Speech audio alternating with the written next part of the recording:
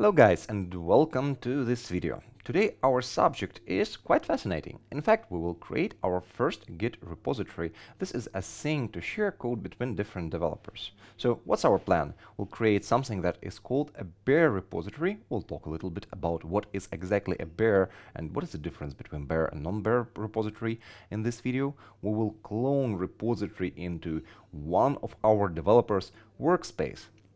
And finally, we will explore the .git folder. That's the folder that Git creates in the workspace to store its service files. So we'll just sneak peek into it to know what's exactly stored there. So now, meet our development team. Since Git is a collaboration tool, I decided straight away to introduce two developers into our team. So to the left will be the workspace of Bobby, and to the right will be the workspace of Jenny. So Bobby and Jenny, they are developers using Git. They are about to create their next great project with this tool. So in today's video, we'll work mostly with just Bobby's setup. So he will start and he will initiate the project. And then once the basic setup for project is done, Jenny will join the team in the one of upcoming videos. So what is the first thing that Bobby needs to do if he wants to start a project in Git?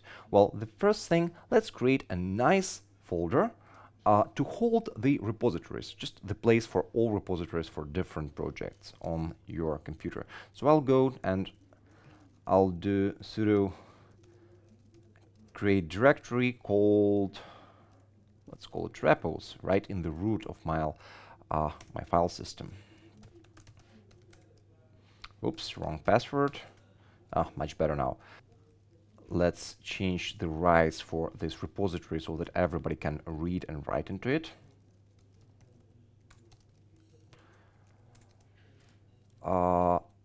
Everybody plus read plus write to repos. Awesome. Now I can go to this directory.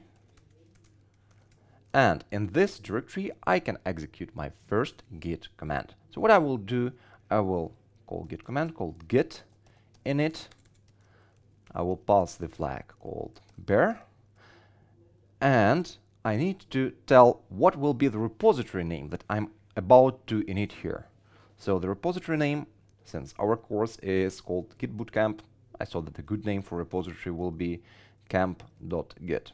So what will Git now do? He will initialize an empty repository in repos camp.git, and this is, in fact, it's not a file, it is a folder. It is a folder where Git stores all its information for sharing between Bobby and Jenny and any other team member that might join the team. So by the convention, the directory that holds the bear repository ends up with .git, just like a file, but in fact it is a directory. Okay, so this repository is called a bear repository. Why is it called bear? Well, this is a repository that sole purpose of this repository is file sharing. No working is done in this directory. So to start working in this project and start adding files to the repository, what Bobby needs to do, he needs to go into his home folder and create his own local copy of the repository by cloning it. So now let's do that. So Bobby, now he created an empty repository. Now he's ready to do something with it. So I'll go to my home folder and to a folder called dev. Here I'll create a workspace for our two developers.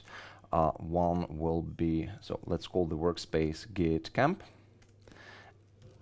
And inside of this folder, I'll create a folder, one for Bob and one for Jen.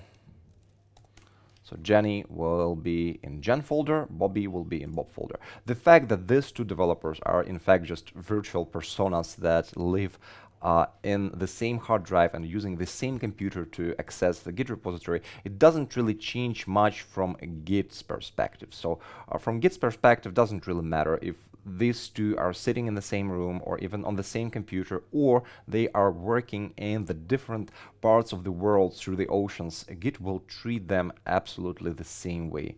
So let's move Jenny to her folder. So that will be dev, Git camp, and Jen. That's her folder. It's empty now. So now we go back to Bobby. He goes to his folder, and from here what he needs to do, he needs to clone the repository to start working with it. So to do that, I will need this address. This is the file system path, and I will issue the command that is called git clone.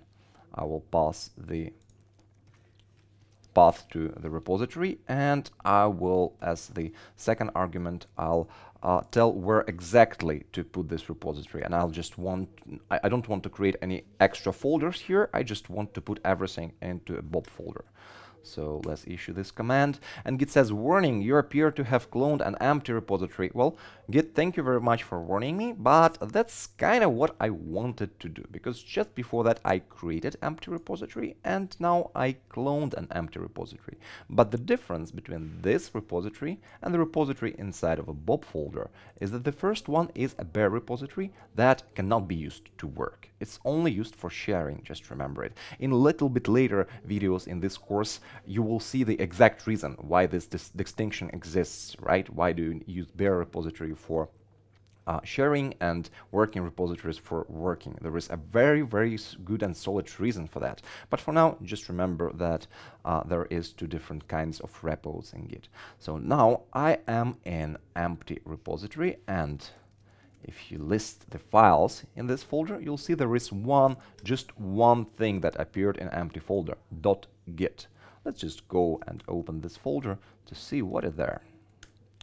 So if you look into this folder, you'll see several files, right? Here is the only place that Git uses to store the project-related information, which is very cool because Git does not throw in different kind of service files that you can accidentally delete throughout the hierarchy of your folders. It's just one small neat folder called .git, and this is a place where it will store everything: the configuration, the stored history of the project, everything that you need to work with Git repository is stored inside of this folder. So once we start working with the project, once we start adding more files, this directory will get a little bit bigger, right? But the good thing about it, it's the only place for Git configuration, right? So let's quickly review what we achieved in this video and what we did and how was it done, in fact. So we created a bare repository, we cloned repository into Bobby's developers workspace, and we picked into a Git folder. I think for this video it is done. So let's quickly recap what are the commands that we issued to make this happen, right? So first we created a folder repos in the root of hierarchy. Then inside of that folder we called a command git init --bare camp git. So that's how we created our empty bare repository. Finally, to work with it, to start working with the project, we created the working copy. So we first created a separate folder for Bobby and Jenny, and inside of Bobby's folder we issued command git clone and passed the repository address, the repository path to that command, and Git cloned that one and created a working copy in Bobby's folder. Now Bobby is pretty much set to start working with this repository. So in the next video we'll see how to configure this repository and start to do our first commits. See you then.